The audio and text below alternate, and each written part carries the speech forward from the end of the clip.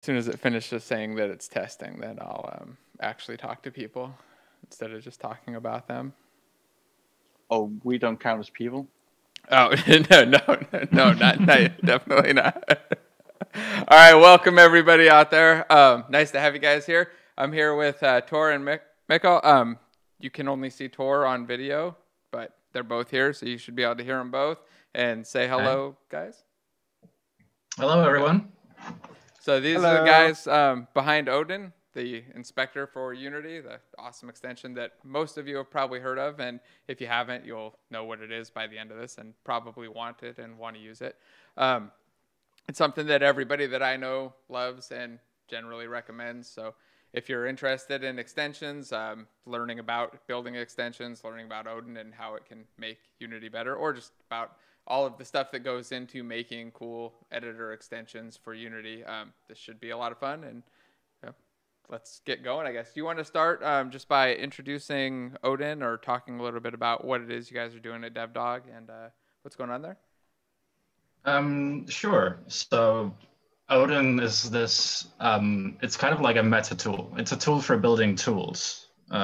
So often when you're working on a project in Unity, the baseline Unity editor isn't quite cutting it, or it's getting in the way. It's not quite customized to your specific use cases. And the common approach without a tool like Odin is to go in and write your own custom editor or your own custom windows and so on. And it's a lot of work to maintain, especially since you want to be very agile and changing your game and iterating on it quickly. And then you suddenly have to maintain this whole separate set of custom editor code just for your game. And that's a huge burden. And Odin just gets rid of all that, makes it super easy, super slick and quick to customize your editors and make custom editor windows and just really customize your entire workflow without that maintenance burden. And also without knowing so much about custom editor coding at all, really. And then also on top of that, Odin comes bundled with a serializer that lets you do a lot of things that Unity usually wouldn't let you do, like serialize and inspect dictionaries and delegates and a bunch of other things like that. Right, which I think is really important too. If you've ever tried to do a serialized field or a public field that's a list of something or a dictionary of something and got irritated because only arrays worked, Odin does just kind of make that easy so that you don't have to write the code for it and it just works, right? And you get a nice, pretty inspector on top of it. So you get the ability to save out these dictionaries, custom edit them, and make them look pretty and not have to write a bunch of code for it. And I think you'd mentioned a little bit about not having to write a lot of editor code, but I mean, the way that Odin works, like it's giving you a bunch of extra cool editor functionality. And I think that for anybody who hasn't seen it in action, hasn't used it, it might be a little bit confusing. Like, how does it just magically know, like, that I want to show these things? And a lot of that's through attributes, but I don't know if you want to talk a little bit about how you use Odin in your project. So you've like pulled in you've got a project that's partially going, maybe you've been working on it for a couple weeks, couple months, and you pull in Odin. How do you go about that process of hooking it up and starting to take advantage of all of the functionality, or at least some of the low-hanging fruit, the easy stuff to start gaining value from? Well, even just by installing it, it injects itself all over for all of your like default baseline inspectors, right? You get nicer enum dropdowns right away. You get the better lists with drag and drop reordering and paging and so on. So just out of the box, without you doing anything but installing Odin, you already get quite a lot. I mean, there's also like there's tons of little augmentations to the custom inspector that we do, and then we just add on top of a lot of people know the normal attributes that you can put on stuff in Unity, like range or header, that do like tiny things in the editor, and we just add like another 80 or maybe 90 by now of those that you can do all sorts of. We have 100 by now, don't we? Have 100. We have 100. Okay. Probably. We keep adding new. I don't know. I don't have track of how many of them we have. We have a ton of them. So just out of the box, you can just put these little tags on members in your code, and then you get a hugely customizable, powerful inspector out of that. It's really, really modular. Like the attributes can often work together and be composed. You can group things and combine groups and so on. So it's pretty, it's really pretty powerful out of the box, just what you get with attributes. it takes a lot of the heavy work out of making custom inspectors, custom editors, custom UI from your editor code, and just lets you focus on the actual logic you need. Right, so you can just focus on the gameplay code and actually building the game, not have to do so much custom editor work. I mean, I really love the value there, just because you get, I guess it's like exactly what you said. You get to work on your game and not have to do all of this reflection and custom editor. For anybody who hasn't done a lot of custom editor work, it usually starts off very simple, right? It starts off easy. You make an editor for this attribute, and it does one little thing, and it's nice and simple. And then it gets dramatically more complicated the second you want to do anything beyond just showing a simple property, right? It's because the system's not super easy to work with and use, and it's a whole nother mindset of stuff that you've got to hook into and tie into, and a whole bunch of systems that you have to tie into. So it's extremely time consuming, extremely slow. And I think, just like you guys have mentioned, the way that it auto hooks up and the way that you use attributes to accomplish most of the work and most of the common things makes that extremely easy and simple and just quite a bit faster.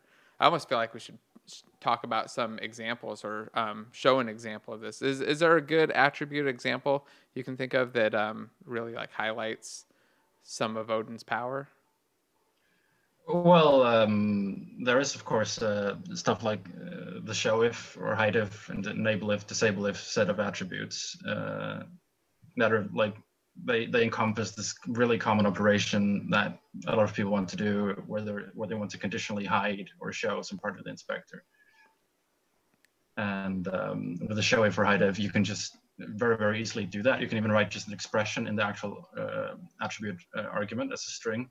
And you can just specify, like, show this thing if that bool is toggled, or show this thing if that value is over 5, or over 5 and under 10, or something like that. Yeah, I thought that one was really cool, and that's showing it in the inspector, right? So it's like if you have an RPG example that shows some of this stuff all hooked up, but you've got a consumable item that has a duration only if it's a consumable item, right? And that field only shows up if the item type is the correct item type, or if it had a duration. I forget which one it was.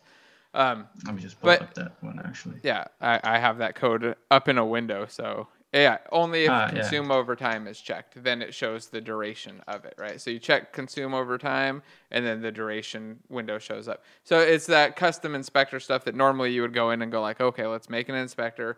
We'll show this only if this value is greater. Now you can just add a little attribute that says, hey, if this checkbox is checked, which is literally just checking a bool. I was amazed at how simple it is. Just checking a bool, but like you said earlier, I think you could do any kind of expression in there and then just make things show up. And then somebody had mentioned in chat too the button attribute, which I thought was really cool. Yes, and the button. You talk about that really briefly? Everybody loves a button.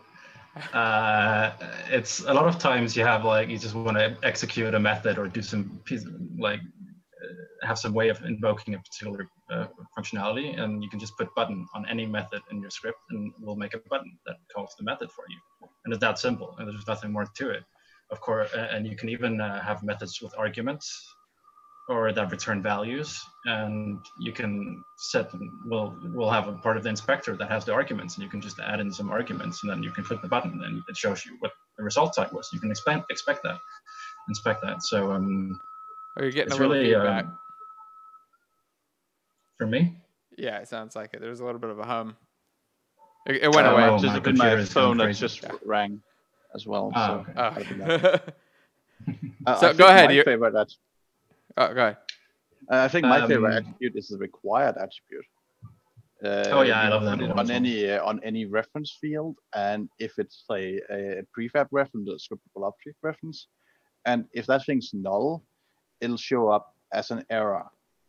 Oh. And with the validator, you can actually scan your entire project and find all of these errors.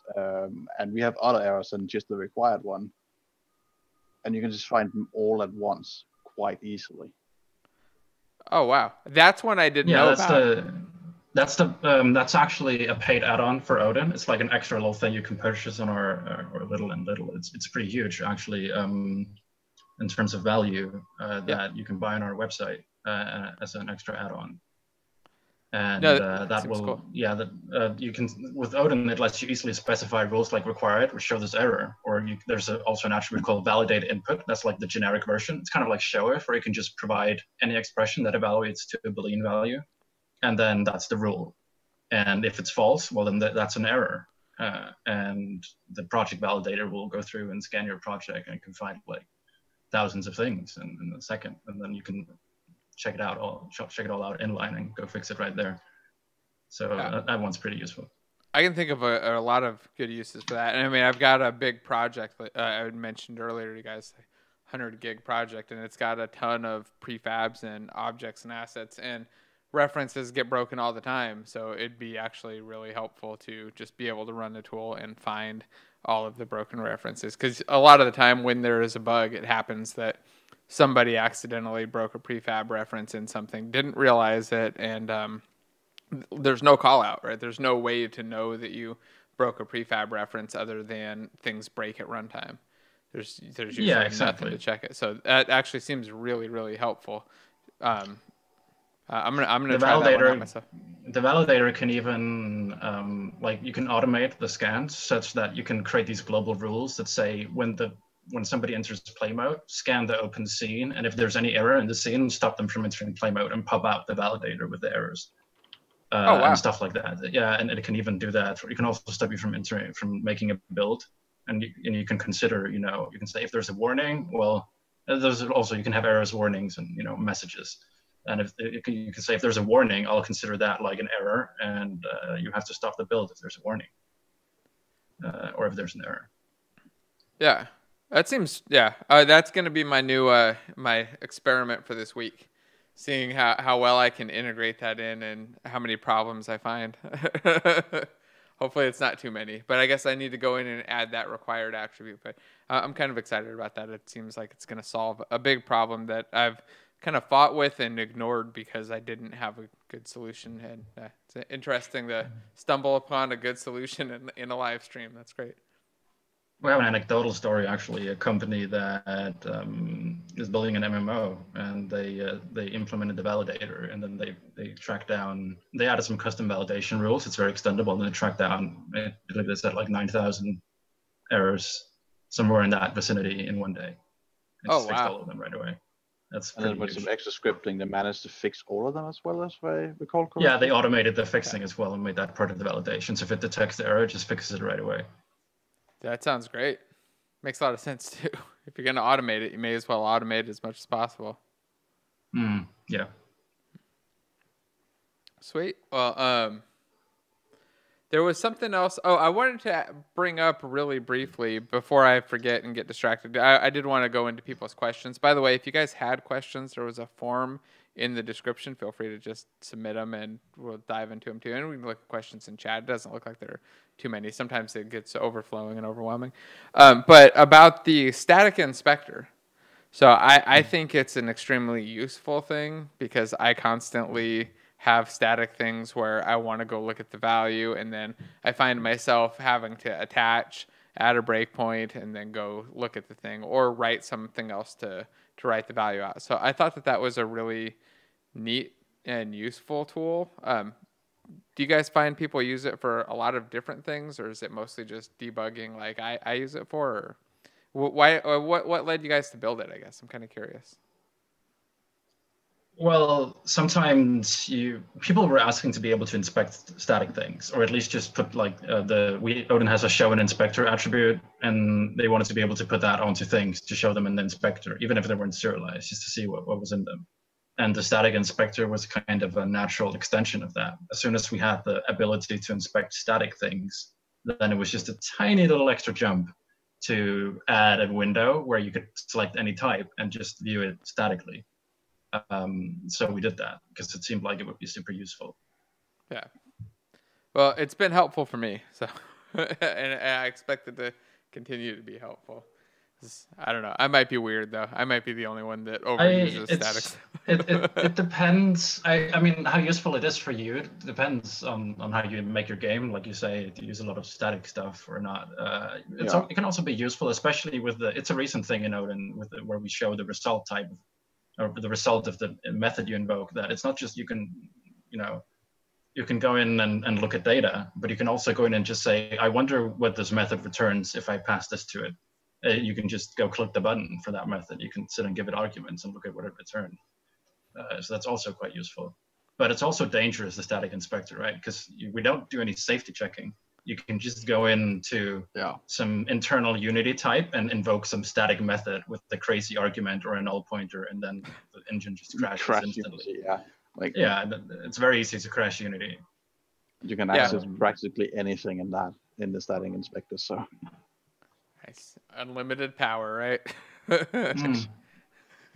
That's cool though. Like I said, I think it's super useful. And there was a question in chat about, is Odin easy to get into? I was kind of curious. I think that it is. I think that there's a lot to it. There's a lot to understand to get the full power, but I think that you can kind of get started with it almost right away with no upfront really time cost or anything else, right? What do you guys think about that? What's that onboarding process feel like to you guys?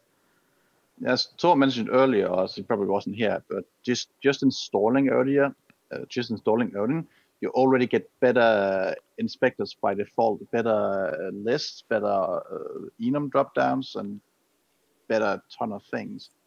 And then the rest of it is pretty much all through attributes. It kind of depends, right? How well do you know the idea? Some people just jump right into it and they're like, oh, I get this. That's how this works. And they just instantly, intuitively almost predict how everything works because it's kind of logical when you know the basic ideas, right? But other people don't know what an attribute is or don't know how things work. And then it can be a little bit harder. The better programmer you are, the easier it will be. But even as a very inexperienced programmer, it's pretty easy to get into with a little bit of reading. Oh, okay. Yeah, I would say if you've built some custom inspectors, for sure, like it's easy. It's probably going to be a little bit easier to get into. But I think that the way that if you've just used attributes alone, the way that you pop up the nice attribute inspector and the examples right at the beginning makes it pretty approachable to just start getting value out of it, right? Because you can just sit there and spend an hour or two going through all of the examples and finding things you're like, oh, that's cool. I can just add that on. Oh, I can just add that on. And you're literally just adding a square bracket, a word, and an ending bracket, right? Like you're getting this extra stuff in there. That's true. That makes it very, very easy. It's certainly been made a lot easier than it was. We didn't have an attribute overview always. That's a new thing. And we didn't always do all the nice online examples as well. We've been steadily improving the documentation. I think anybody buying Odin now will have a much better and easier experience than somebody who bought it like 2 years ago. Yeah. There's one question in chat I just want to address. This may break your project if you use it messages. Those are all about the Odin serializer. If you just use the inspector, those are not relevant to you. And also, it's a matter of saying this may break your project is slight hyperbole, really. But we want to be upfront and honest about the fact that it does introduce a really core, huge dependency on this big system. A system that thousands and thousands of people are using. Granted, other assets are using it, and the serializer is extremely well proven by now. But it is a huge dependency.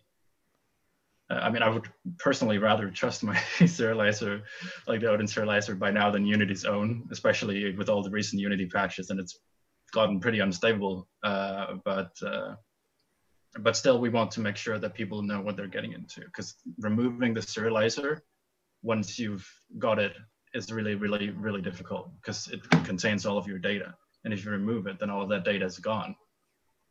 And that's not very nice. You have codependencies on it everywhere. So then say you do implement the serializer, right? And you custom serialize one little bit of stuff, right? Like you got this one thing, you implement the serializer because you've got this one spot where you're doing a dictionary. And some reason you decide you can't use Odin, whatever pointy-haired boss says no Odin, it's got to go. You pull it out. You only lose that dictionary serialization, and everything else is still around, and it's easy to revert that, or do you have to go through a process to undo all of it? You would only lose that dictionary serialization. You can set up logic that can convert from the dictionary to a new format that Unity can then serialize. So you're not totally screwed, but that's definitely work that you need to keep in mind. Right. And I don't think that people would generally need to switch away. I think that if you get into Odin and you do like a week-long experiment and everything seems good and you're good with it, you're probably not very likely to switch away from it and to even have that issue. But I just want to make sure that people, if you do, it's only that tiny little bit of extra value that you were getting that you're going to lose from pulling it out. You're not ruining your whole project. So I think the warning message and the idea, like, people could get concerned that, hey, if I do this, like, I could be, causing a giant pain. But you're really not. You're just, it's that little tiny bit of extra stuff that you were getting that you might lose if you had to undo it. But like I said, I can't see many scenarios where that would be the case. No, it's mostly fine. We haven't actually had any complaints, really. I think maybe we've only had, throughout all the years, 1 or 2 cases where people had to remove Odin because the serializer was causing issues. And we fixed the issues in those cases, but they'd already done it.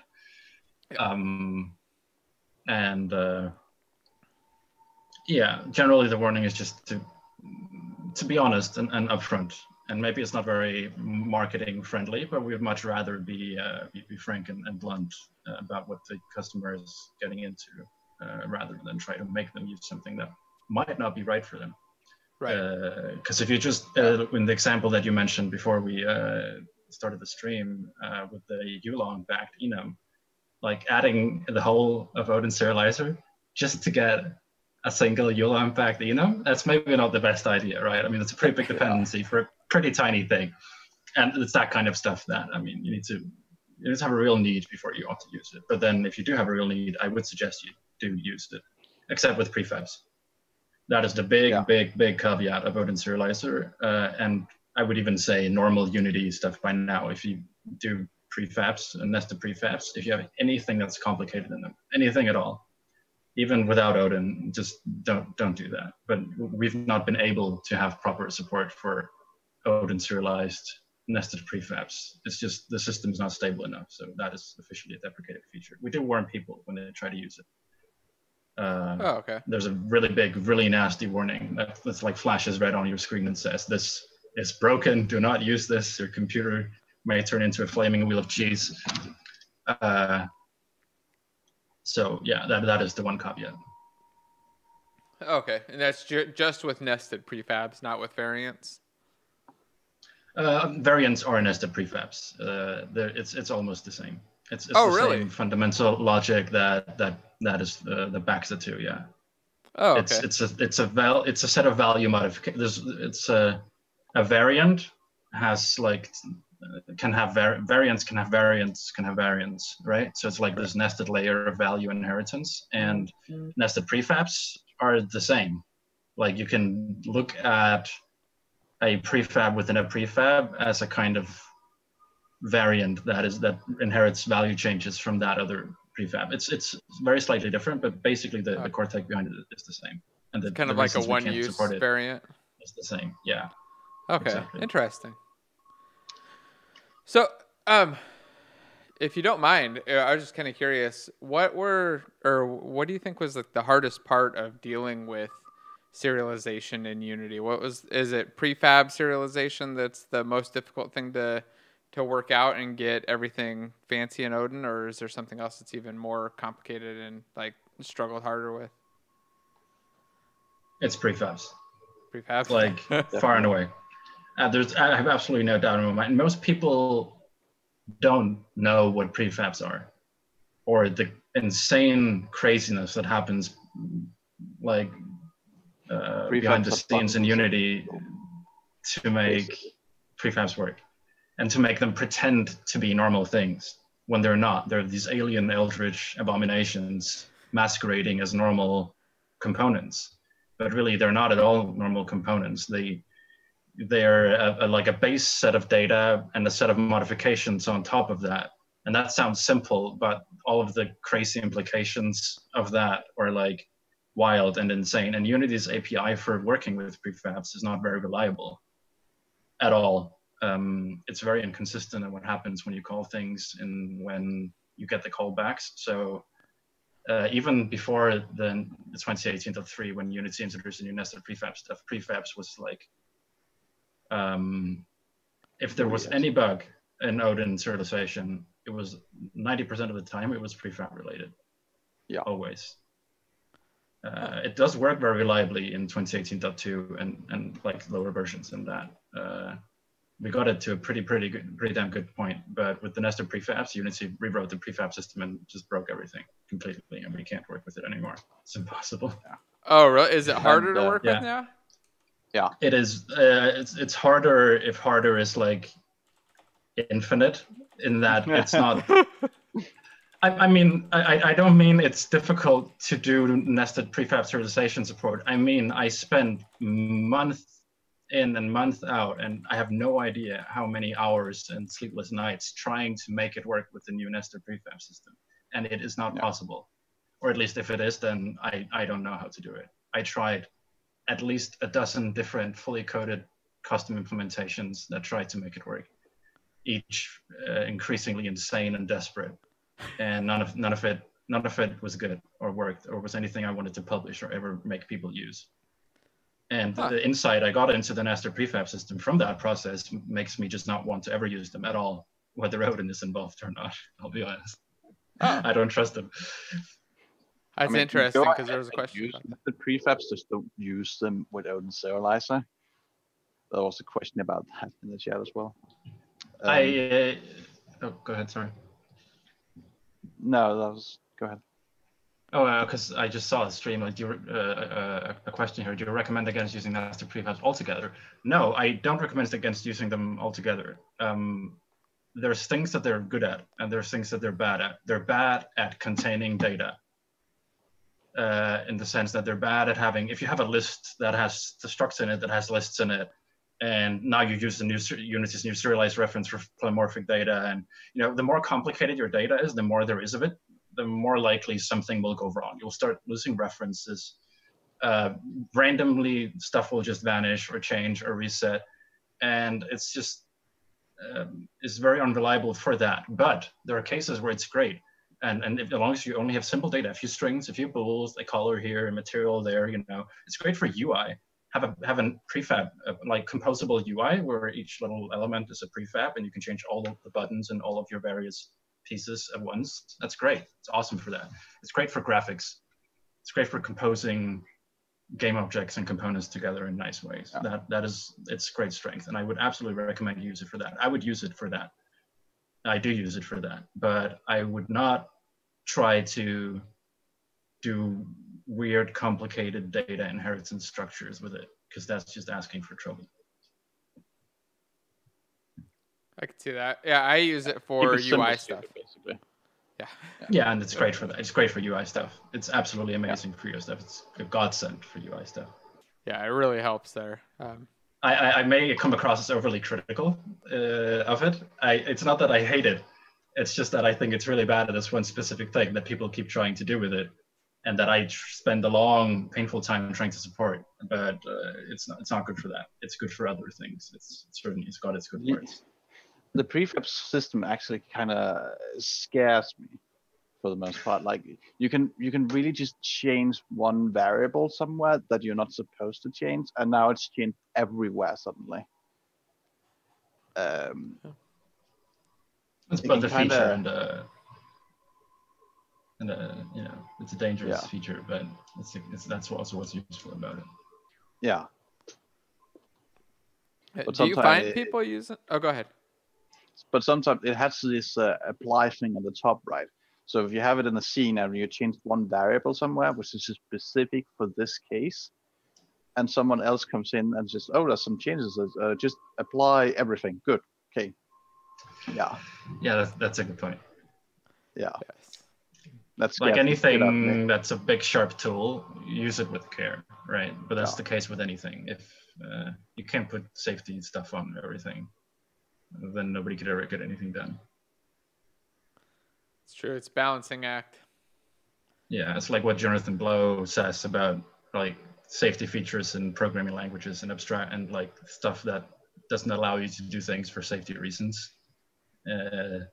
that doesn't allow you all the. He would rather just give people all the sharp tools they need that let them mess things up, and then the answer is don't hire bad programmers. Yeah, but this is not a pretty programmer simple, really. using this, right? This is a game designer or a leveler. Yeah, it's true. It's true. It's true. It's a good point. We can't expect much of those people. No, I'm kidding.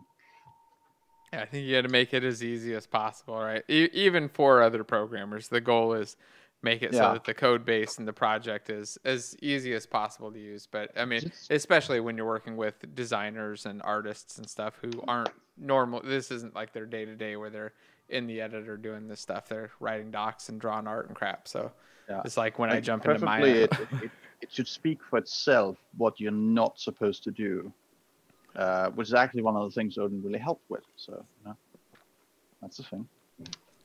Yeah, that's true. It makes it much easier if the designer has to set up a thing. Well, then the programmer can easily just decide, well, this thing is required, and this thing has to be within these ranges, and this thing needs to be linked up to that thing in that case. And if you don't toggle this bool, then the whole part of the inspector that it works with is disabled because you can't do anything with it anyways, and all kinds of little useful things like that.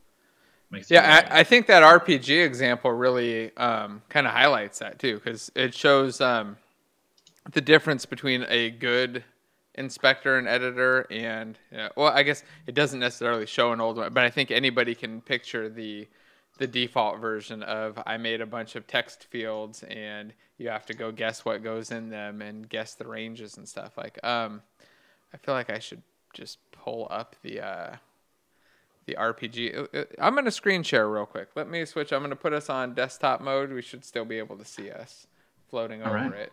But I want to just kind of let everybody see what it looks like when you're... So this is the Odin RPG. Have to look at the stream for that, I guess. Yeah. Sorry. Okay. So this is the Odin RPG editor window. This is just a custom window you guys made as an example. And then go in and modify characters, armor, go select all of the things. You can also go in and just select them. So you've got like these custom inspectors down here. If I go select the character, I can see the character over here with the inventory. And I assume everybody on the stream can see this and get a good idea of what's going on. Let me just drag this over to the right side. I have way too much stuff on my screen at a time. Okay. So you can see like you get this nice little inventory editor window, starting stats, starting equipment. You can see just how beautiful and easy it is to use. And if you compare this to a normal editor window where you're putting in numbers on these stats and like putting in an item ID or grabbing a serialized field. You can actually disable Odin and see how it looks without Odin. Oh, how do I disable it? Odin. Where's the preferences for that? Odin Inspector preferences. Oh, and then under editor types, there's enable Odin. You can just do a global toggle. You can just I don't know if that will work in an editor window, doesn't it? I don't know if it works in the window, but it will work in the inspector. It worked for this one though. You can see my starting equipment just became this. You can see the big difference. I go select an item versus I turn on the inspector. Did I just turn it back? Oh, oops, that one. There, turn it on, and suddenly I've got this nice, easy to use inspector. Turn it off, and suddenly it's I'd say quite a bit harder. And just the time savings that you get there from having designers be able to tell what to do, where to change things, how to adjust stuff is going to be huge. Or be able to go in and add a modifier and just pick from the list instead of having to go through the older process. In fact, let's see, what does that process look like? If we do it the other way, it's expand, expand, expand, change that to a 3, expand out this element. I can't even like you get the idea. Like it's a lot easier, I think, with Odin for designers. So I would recommend it if you're building this kind of stuff, especially where you have this kind of data and you can put together these inspectors. There was a super chat in here too. Would either of you guys consider using Unity to create a software application that's not a game but a software app like an office program? Probably not. I think there's better tools for that than Unity. Well, it'd have to be a kind of unusual office application at the very least, right? Right. I guess there are cases where you can make arguments for it, and Unity does run on your toaster practically. Yeah. I mean, what doesn't Unity build to these days? So there's that. If you There's want some some kind of conveniences, 3D but graphics or something, then yes, Unity would be a decent choice, a pretty good choice even. Yeah. Unity isn't made for it, so maybe with the UI elements, right? Because that has the kind of typical lazy UI update workflow and like runtime behavior, where you're not doing like full rendering every frame and you're not eating like oodles of battery. Maybe that UI elements for runtime might change that equation. I don't know. That might for some stuff. Yeah. My general rule is that if it requires really advanced visualization or needs to be cross-platform on a bunch of stuff, then I will at the very least consider Unity. So if it needs if it could do well with good 3D models or particle effects and visual effects, or obviously if it's like augmented reality stuff. But for obviously. General things, it's like if it can take advantage of one of those things that Unity just beats everything else at, then yes. Otherwise, look at some of the alternatives. A lot of the time, it goes between like being a web app and a Unity app for me now. Very rare that I'll go with like an actual like a Windows app anymore, just because you really only need them in enterprise environments most of the time now. I agree with you completely there. But I have used Unity, and I've seen Unity used for a lot of non-game apps. They just always tend to be apps that can use some visualization, modeling things in the real world, modeling physics, or visualization of data are really big scenarios for that. That and interactivity. People that want to do things where it's like multi-touch and they want to drag and move things around. A lot easier to do in Unity than in any other environment. I mean, if you want to do something fast and you have a lot of experience with Unity, then it's also a good choice already. That's true. I did actually work at this one place where I worked work for hire, where one of my co-workers actually made an editor out of Unity and just made a editor game and gave it to another company so they could edit the data with that and set it up in that way, which worked pretty well. Yeah, I could see it working. I mean, if you're good with Unity and the project is simple enough, there's no reason not to just do it. If you don't have another alternative that you're good with, like I wouldn't go try to pick up web development to build a simple app that I could also build in Unity. If I didn't already know how to do web development, that is. All right. Well, let me see what other questions we had, because there was a couple in the form that were pre-submitted and we haven't dove into those yet. So let's see.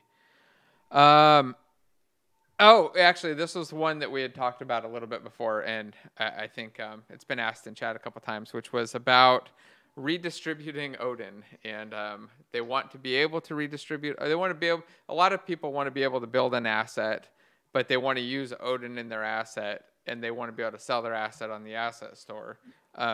Which obviously requires people to have Odin. Do you want to just talk briefly about this? Because I know you get this question a lot.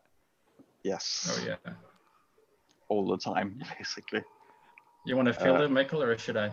Yeah, okay. The answer, it's quite simple. The answer is basically no, don't. Unless you list Odin as a dependency to your asset. But right now there's no including it. It's something we have been looking into, but it's just difficult to do. And it's not difficult for technical reasons. Well, also for technical reasons, but those can be fixed, right? Yeah, but also for licensing reasons and whatnot. Exactly. Yeah. So it's more the licensing, yeah. For example, if Odin costs like $55, I think it is right now, then can somebody redistribute Odin and sell it for 20? Does all of Odin then work there, or does it just work for their editors? And how do we make that lockdown then? And or would it be like some sort of revenue share cut? How much would such a license cost for infinite redistributors? Well, there's just so many questions, and there's so many different cases where it's a big company that wants to do it, or it's the small guy who's making a neat tool and he wants to use Odin for it, can't pay like $10,000 for distributable or whatever. And it's really, really difficult, and we have not found any correct answers yet. It makes sense to me. I think it's a difficult one too. Like you said, mostly for the the legal and licensing stuff. The technical stuff seems a little complicated too, but I think overall, it's hard. It sucks, but I mean, what are you gonna do? Just Unity's got to buy Odin first. That would solve it. Then Odin could be free, and everybody could depend on it as much as they want. Yeah. Nice and simple. So easy solution. Just get Unity to buy them. Oh, and then I wanted to jump onto that documentation question. So there was a question about how you create documentation for your projects and methods. And you guys have such good documentation and interactive example stuff. I thought it'd be interesting to talk just briefly about how you guys do that, what your system is to make all that work. You can dive into that? We have a big button we can smash our face into, and then it updates everything. And it's just all automated, right? Yeah. Yeah, exactly. It used to be manual, but these days it's automated. We use docfx for generating the base set of documentation for all of the classes. And our we use a custom set of templates that spits it all out into a data format that our custom coded website made it written in ASP.NET then knows how to parse and understand, and it can then present the documentation nicely. And then for the attribute overviews, we have the attribute overview that you highlighted in the editor itself, like within Odin. And it's the exact same thing. We just parse that as part of our build process, and we just pull out the attributes, use reflection, we go in, we find the source code, and we just take some screenshots and automate everything and upload it onto the website. So it's all kept up to date without us having to do anything but click a big red button. Sounds really nice. How long did that take to set up? Was that a long process, or like a couple weeks, or a couple months, or over years of changing? Good question, because it's multiple systems that sort of come along the way and then eventually been put together. We've had the ability to take screenshot through code for quite a while. That's actually one of our testing tools that just takes screenshots of everything we have and then compares them against each other.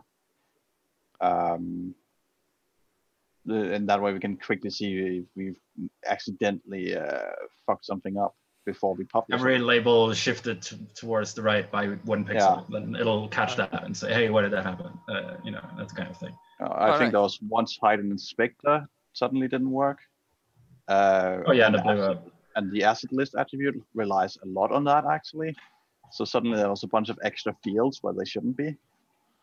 So we made that to fix that, basically.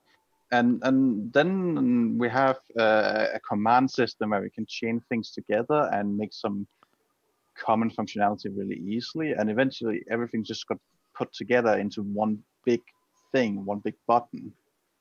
And that's literally what it is. It's just one big button, and it makes builds. It makes 5 different builds we have on the website to download right now. It updates the documentation. It updates the attribute examples on the website.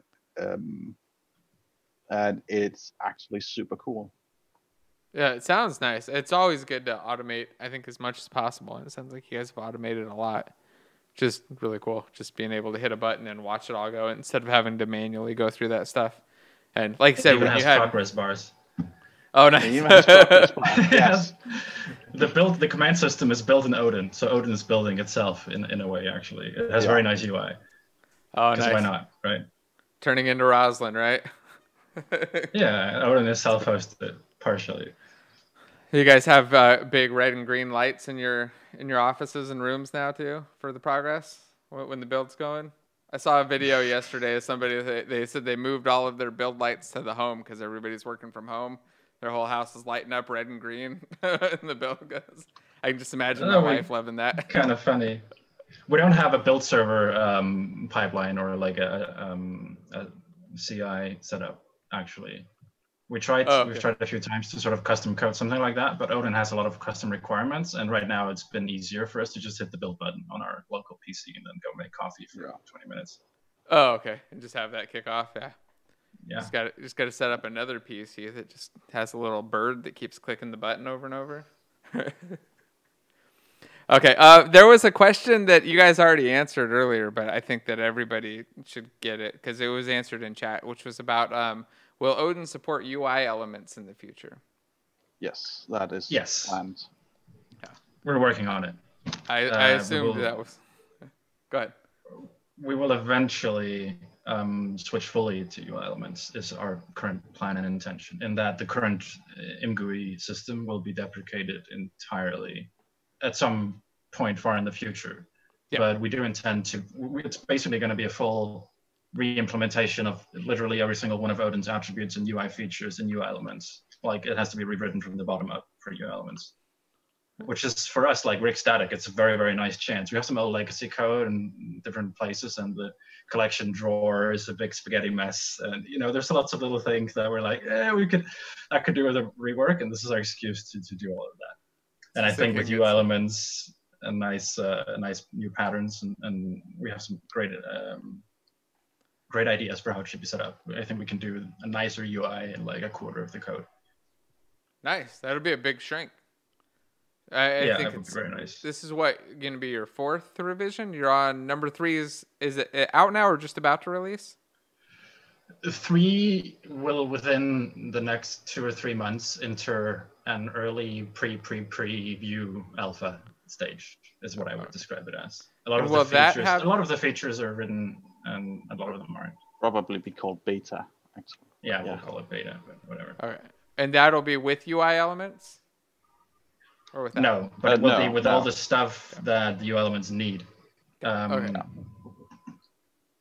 Like we're having a new module system that has these sort of packages of code that can conditionally activate or deactivate and update themselves, like a little mini package manager for Odin, just very, very minimalistic, so that we can do stuff like support UI elements without requiring the user to custom install packages on their own, and without removing support for earlier versions of Unity that don't have UI elements. Oh, okay. Just kind of hot swap it on the newer version? Yeah. Odin is, I mean, technically, no, not technically, literally, Odin supports right now from Unity 5.3 to Unity 2020.1 alpha preview. It's a big range. Now. Well, beta, right? Yeah. We work in 5.3. That's our dev environment. Oh, wow. Do you plan on continuing to support 5.3 with UI elements and everything? I mean, once you go into the builds with UI elements, or do you plan on deprecating the old 5 series stuff sometime? We haven't really decided yet. Probably, I would imagine, but we would have to have a good reason to like go up the version of, because we want to jump a few versions. We want to come to at least 2018 or something. Before it really makes sense, but we definitely still need to support 2017 and maybe even 5.6 as well. Fair enough. Right? Yeah, I guess without a reason. It's the balancing, right? Because why do we have all these systems for developing in newer versions of Unity and having it still be compatible with older versions, right? And right now we haven't had a reason that's compelling enough to actually make a switch to new versions. I think that's good. Being able to maintain backwards compatibility and not having anything that's really pushing your hand and forcing you to switch is, I think, a really good thing. As in, you get happy customers that can keep using your stuff and not have to worry about my project. I can't get the latest version of this because it doesn't work anymore with mine. There are a couple other questions. If you guys got time for a few more? We'll go through these. Sure. Okay. Let's see. So somebody had asked about whether or not the Odin inspector, I guess the Odin serializer, does anything with the scene serialization. Can you serialize? Oh, I think what they're trying to do is serialize a scene reference, it looks like. A scene reference? No. Yeah, no, we don't do that. That's just a feature Unity doesn't really allow. You can hack things together, and you can do something nice inspector stuff with Odin. But it's just this weird thing in Unity that this doesn't work for some reason. I don't understand. Huh. I wonder what it is. It's interesting. It's Unity doesn't expose a scene concept that's serializable. Yeah. You can only do an access a scene by name. As a string or by its index in the build scene build order, right? But Unity doesn't have a concept of a scene in that way, really. There's no asset that you can reference. In the editor, where you have a scene asset as a thing, but that's only in the editor, and you can't do it anywhere else. Yeah, so Unity is just not built for that. It's kind of the same reason Odin Serializer can't write, can't work with Unity object references except within the context of an actual Unity object where we just extend the serialization. Like Odin Serializer can't write a whole game object to a file and then spit it back out in some other place, because, well, that game object has components that have material references, that have textures, that have, Unity doesn't expose the ways of referencing those things in a build. So can't do it. Unity doesn't let you. Sorry. Yeah. Well, that's it answers their question at least, right?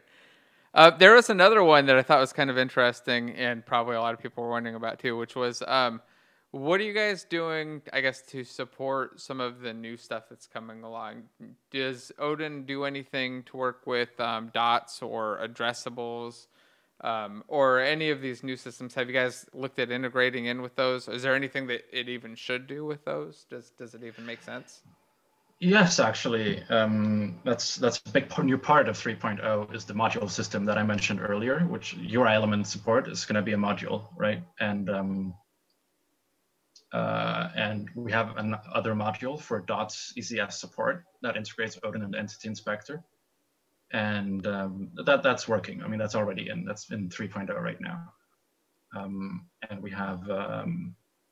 I think we have an addressables. Let me just look.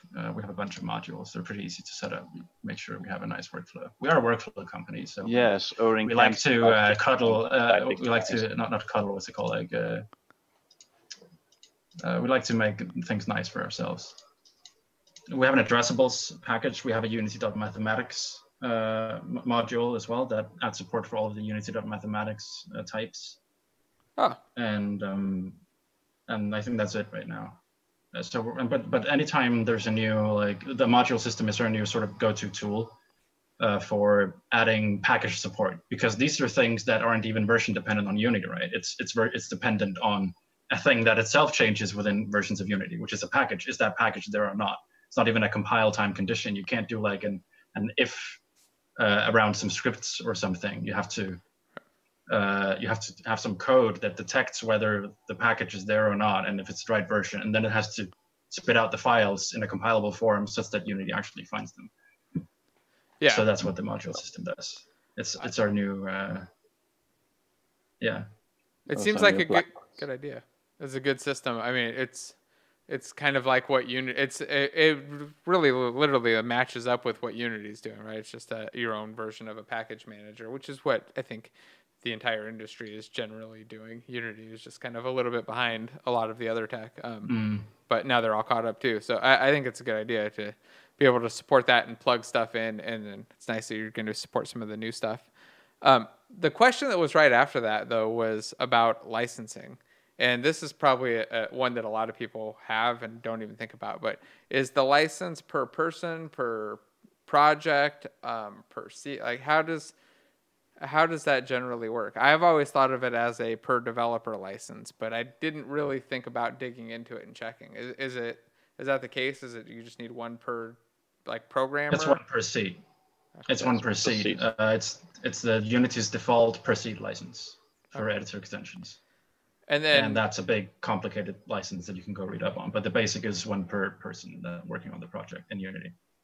Okay. So yeah, and that clarifies. So it's essentially like any artist or designer or whatever opening the project in Unity should have a license for it, right? So you should basically have one per person on your team that's working in the project. Yes, just like you do for Unity, yeah. Right? It's essentially the same as Unity per person restriction, yeah. Right? Yeah. No, think of it. That's the idea. Think of it the same way, because it can be confusing. Because art ones are generally like one per project, right? So it's it can get a little confusing for people. So I can understand. That makes sense that they would be, right? Because that's the thing that you have. Yeah. This is a tool that people use. Right. And it scales with the more people you are in the project, the more use you get out of Odin, because everybody is getting the new nice inspectors and workflows and blah, blah, blah. So it does make sense because it does scale in usefulness and utility with a number of people. more people you have in your project, the more Odin makes everything nicer and faster for you. I totally agree. And I think of it, like I said, a lot like just Unity, but with a one-time cost instead of a monthly cost, right? Like it is that tool or part of your workflow. It's just like any other tool you'd buy. I think sometimes people get mixed up because it's an in-editor tool. It can be confusing because you pull it in and there's nothing really forcing you saying, hey, like your license isn't updated enough. Yeah, no, we don't do DRM. Right. And I think that would be like a Unity thing to implement if they wanted to do that. Like they'd start linking assets to accounts so that it was all just the same for everyone. We thought about it a few times, but we don't like DRM on principle. We're more with CD Projekt Red on that one. It seems like it'd be too much work, too much, a lot of overhead for very little benefit, right? Exactly. Generally, programmers that want to hack around DRM are going to do it. Yeah, it just gets in the way of the people who legitimately want to use it. So I don't know. We're not in for DRM. I mean, the pirates also legitimately want to use it, right? But you know, it's true. Yeah, but they're going to get around the DRM no matter what. Yeah. I've learned to stop fighting pirates because they're just going to fight back and waste all your time. Just got to fight the cheaters in your online games. That's much harder. So what's the future of serialization for Odin? Somebody's asking about this. Like, what's the it seems like kind of a big, vague, wide open question. But is there like I guess you've kind of talked a little bit about it, but like big goals for Odin? Is it mostly just the new stuff with UI elements and the package manager stuff, or is there some other cool Odin serialization thing that you're really excited about in the future? Odin is much more of a serialization or Odin Inspector.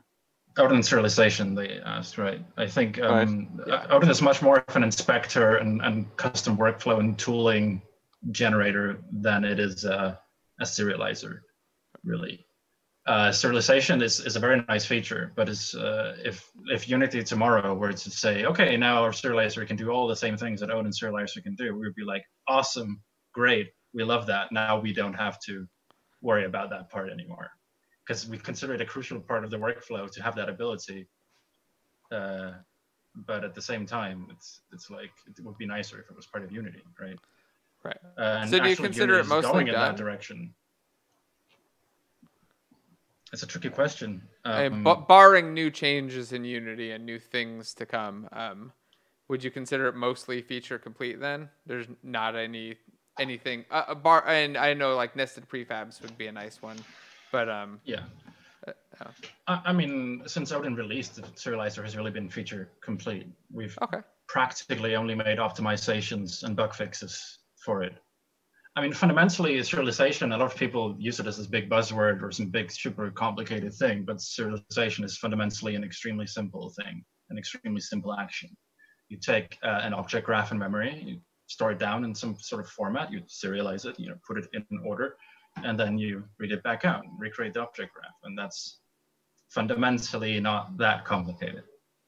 It's a pretty simple thing, really. So yeah, I think as a core concept, it's relatively easy. It's all the work that you guys have done to make it work with all of these different data types and work with inside Unity that I think is where the hard stuff comes, right? Like the big work that you've done, which is nice. And for the serialization, I'm just kind of curious. Do you guys prefer binary or text serialization? This was always a big thing for me back in the old days before everything was just kind of defaulted to force text.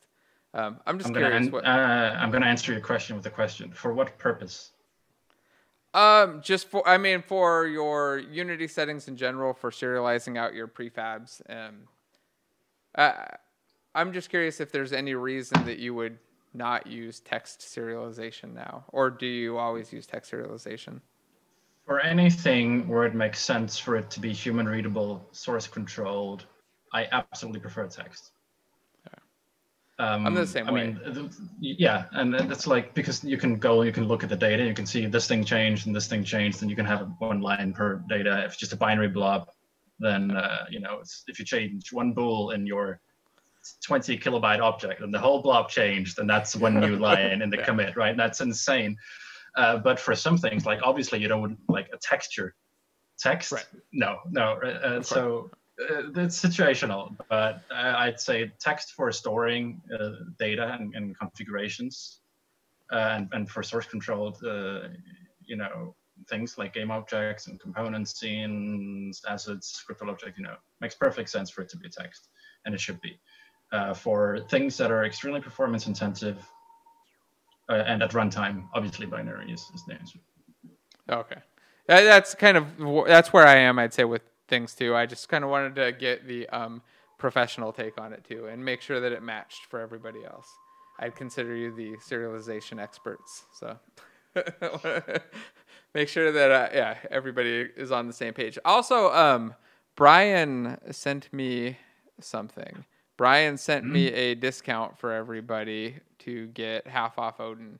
So if you're interested in grabbing it, you can just go to devdog.io and use the code ODINinspector.com. ODINinspector.com.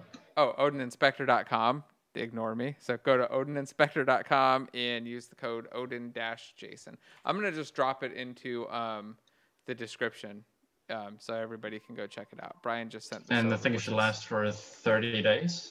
It should last till the end of next month. All right, there you go. That's like almost 40 days. So go get Odin. Okay. If you would like to try it out. Putting both of these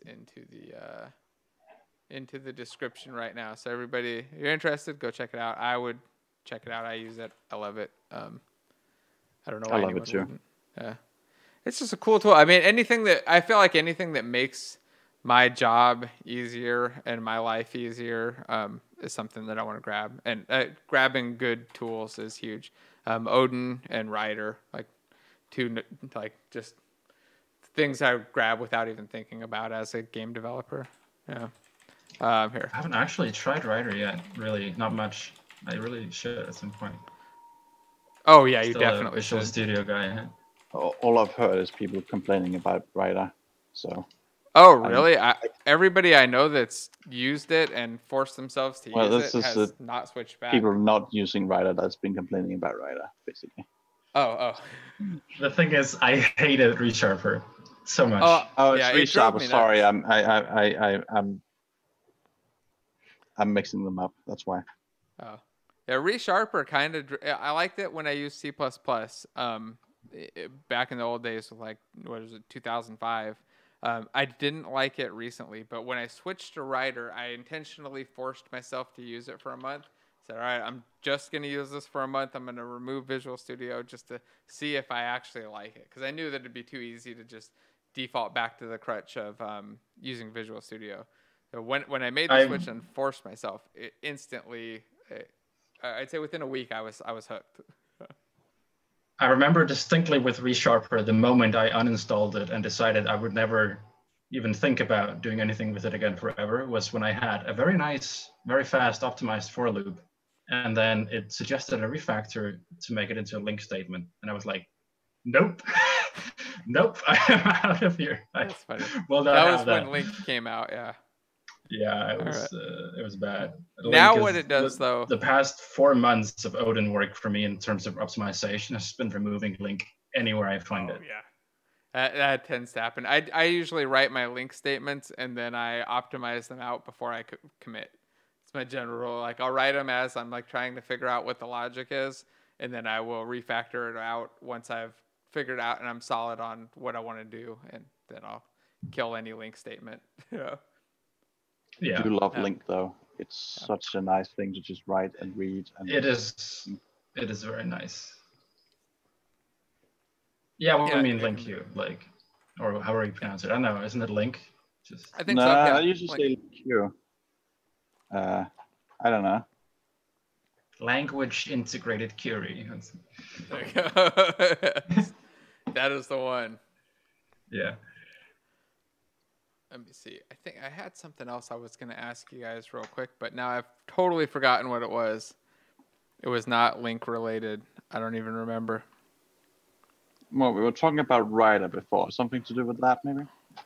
I don't know. Other than I would recommend you go try it out. Oh, what I was gonna say about Rider was that now it when you're in Unity, it's really Unity aware, and it generally gives a lot of good Unity context specific tips. So it'll tell you, hey, don't do this because it has a very specific problem in you.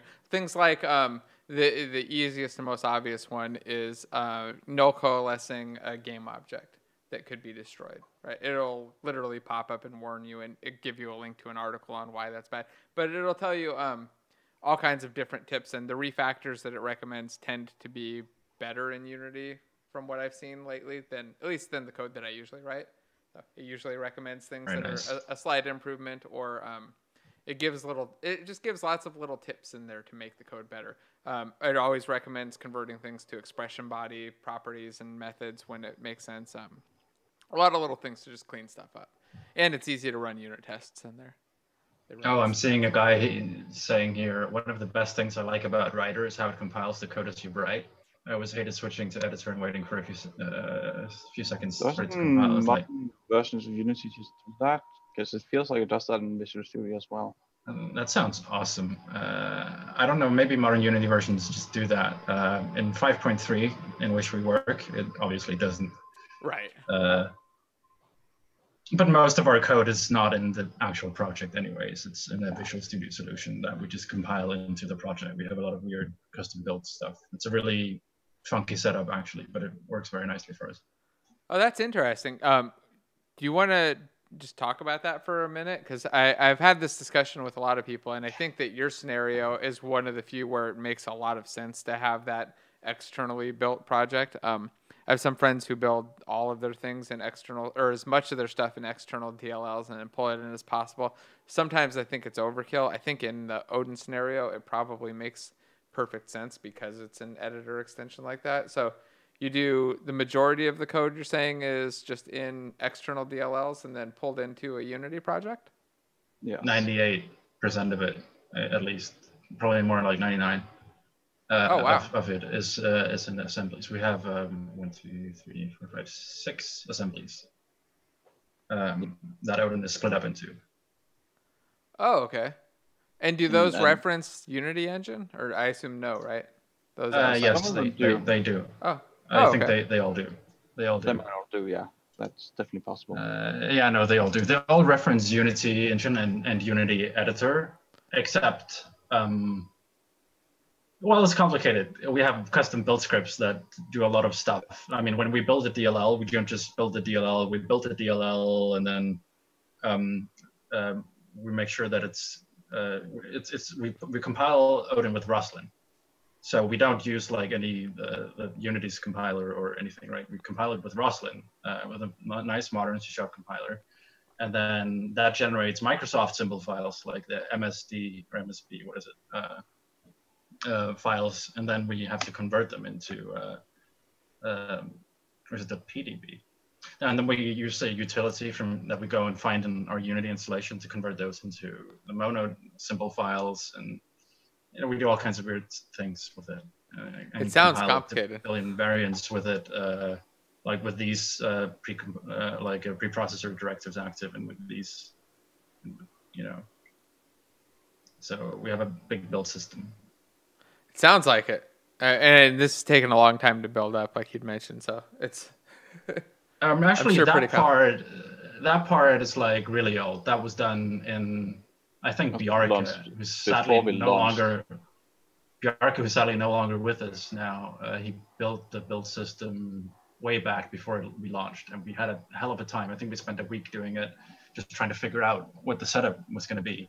And there were weird rules for like Unity will find this assembly and use it properly and let it have Unity object types in it, but only if it's in this folder, and it won't find this other thing if it's in a child folder, but it will if the child folder is called this or something. And I don't remember all the crazy rules. We just it was a shotgun approach. We're just trying, well, what if we put this down there and this up here, and what if we switch those two around? And eventually we just hit upon a configuration that works, and it's just worked ever since. And we don't touch it. Don't touch it. It's funny how often that happens too.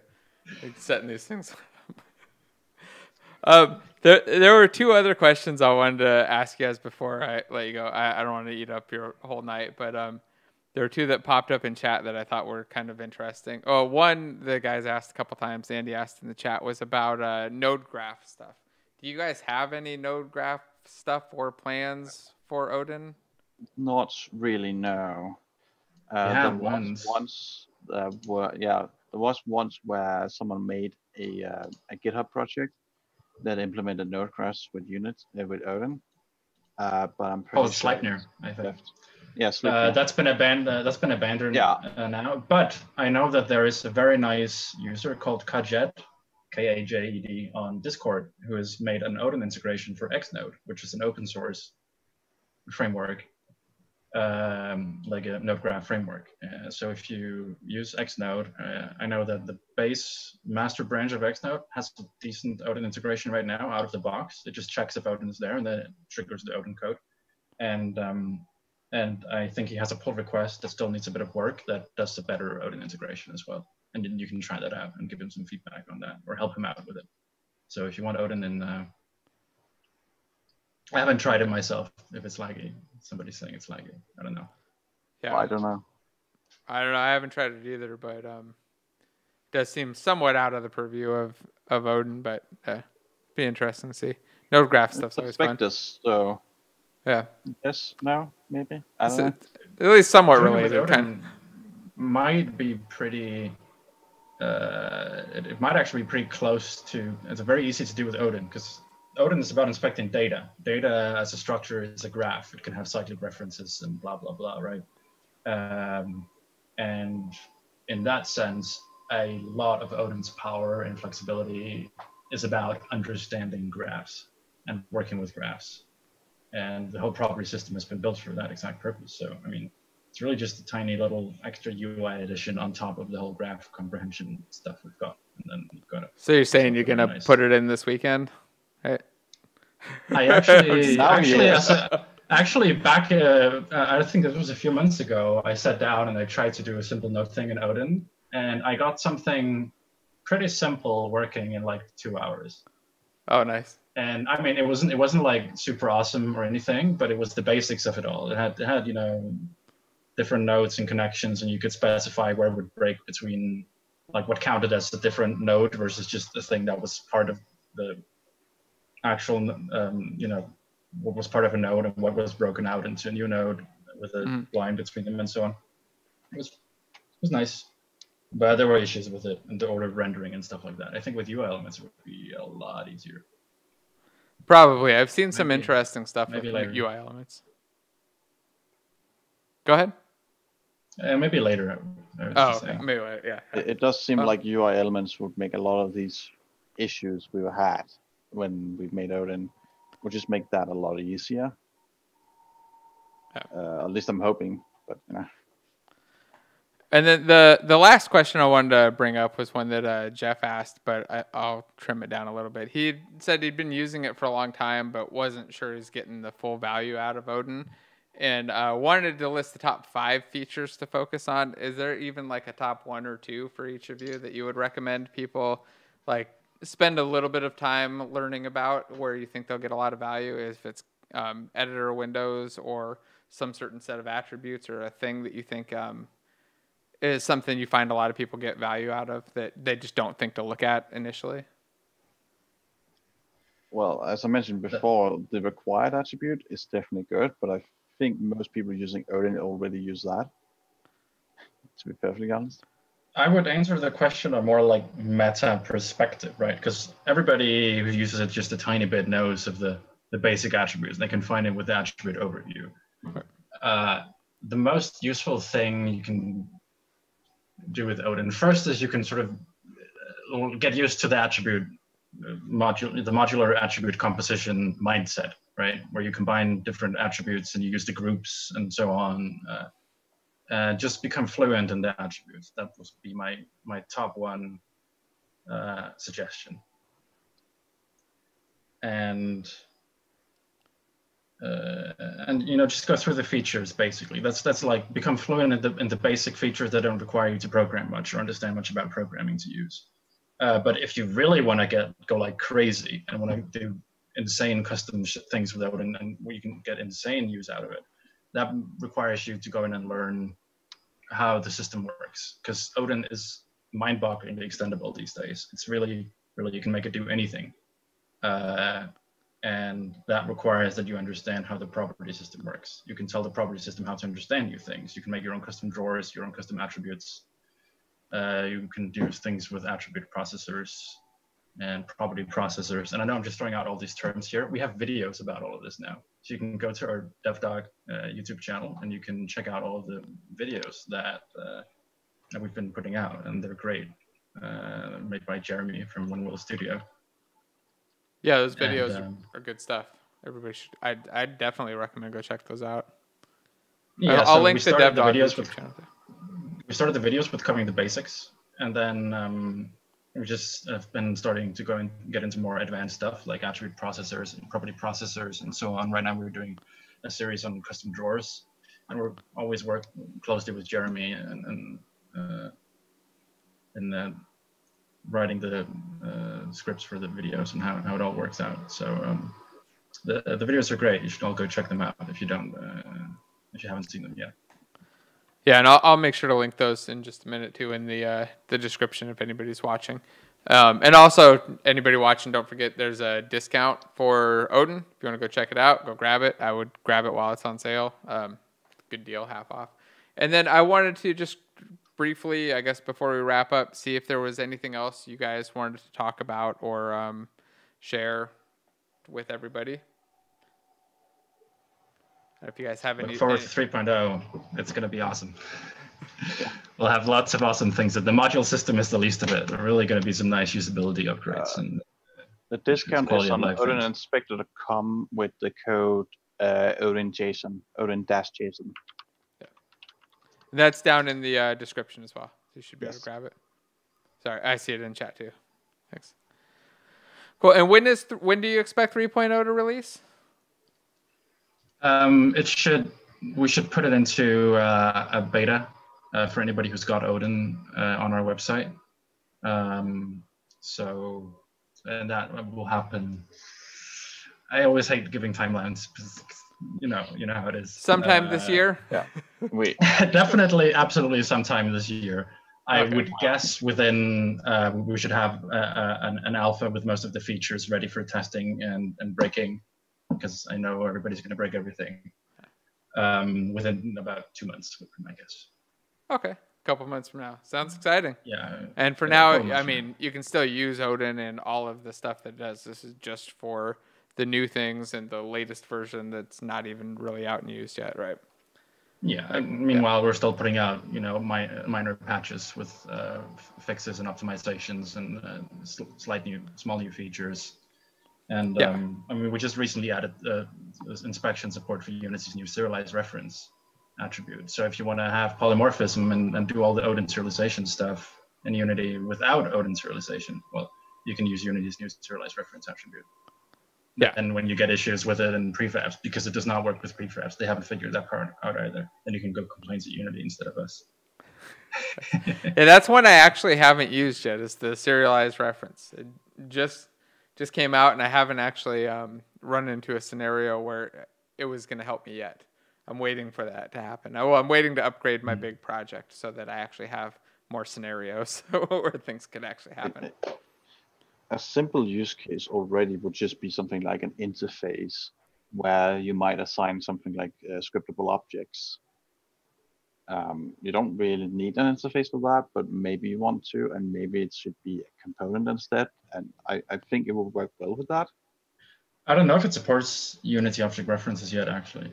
I haven't tested that. I'm not sure it does. So I believe I saw that was a limitation right now, that you cannot assign a Unity object reference to an interface, which is kind of embarrassing, to be honest. Yes, absolutely. But I have not confirmed that, so don't take my word for it. I think you're correct, because I think that was what I tried to do when I first saw it and realized I couldn't, and then got a little confused. That's my big use case, so... Yep, it doesn't support Unity objects. That's what people are saying in chat. Okay. Huh.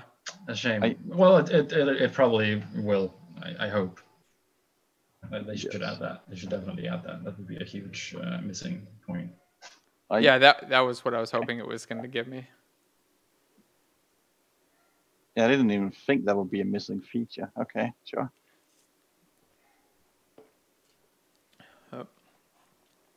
Well, I've got nothing else. If you guys don't have anything else you wanted to add, I guess we can wrap this up and then maybe do this again sometime. It was a lot of fun. I'd like to do a talk and just go through some of the technical stuff sometime. Maybe explain some of the interesting problems that you got to go through and solve with the serialization and the editor overriding. Maybe some stuff after you release 3. We could talk a little bit about what that process was like and what that conversion was like, going through it a second time, or I guess a third or fourth time, really, right, of rewriting this code and rewriting the system, seeing what that process was like, how you liked it. But I really appreciate having you guys on. It was a lot of fun. And hopefully everybody goes to grab Odin, because it's definitely worth getting.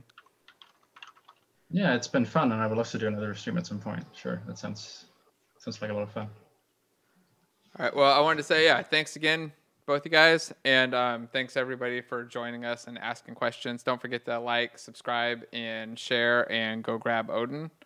And I think that's it. All right. Thanks everybody. Goodbye. Yeah. Cheers. Bye.